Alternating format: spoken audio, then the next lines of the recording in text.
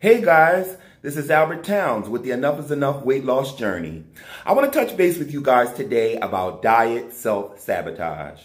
As I'm walking this existing journey, I'm forced to look back on previous weight loss journeys, and I look back on those journeys to figure out reasons why I wasn't successful on my previous endeavors to lose weight. And one of the biggest things that I've dealt with in the past is diet self-sabotage. There are some funny thoughts that come to my head when I'm about to sabotage myself on a diet, and I wanted to share the thoughts because I thought that they were funny.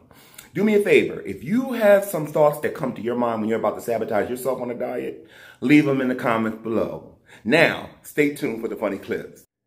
Now, you know you ate your meals for the day, but it's the holidays, and I'm at my mama's house, and her macaroni and cheese and yams, it smells so good.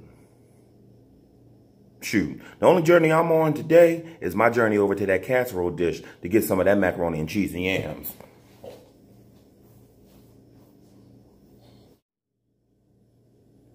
So you mean to tell me I only ate 1,000 calories today, worked out 2 hours, came and got on my scale and only lost 1 pound? Oh, that wasn't even worth it. See, you need to go ahead and have some butter almond. Plus, it ain't gonna hurt you anyway. All them calories you burnt, you worked out for 2 hours. Soft pretzels at work. Wow. Philadelphia soft pretzels are my favorite. Spicy mustard. But they have too much carbs. Well, you know what you could do? You eat the pretzel. And then any other carb that you were going to eat during the day, just cut that out of your meal plan. Yeah. I'm going to have the pretzel. I'm going to have the pretzel. Oh, no, she didn't bring in that Nacho Mama's banana pudding with the chessmen cookies? You be a fool if you don't have a piece of that. Just have a piece, and then what you'll do, you'll go back right back on your plan tomorrow. You'll get right back to things tomorrow. Yup. Yeah. And just have a small piece. 1 cookie. Yeah. One small piece.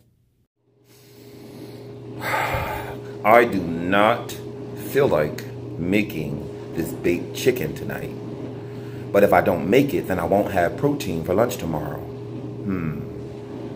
Well, you know what? There's this really good place next to the job. They make the best bacon cheeseburger platter. I mean, the platter comes with french fries, but I'm going to throw the french fries away and take the burger off the bun. So, yeah, I'll just order a bacon cheeseburger platter and make sure I give the fries away or throw them away and take the burger off the bun.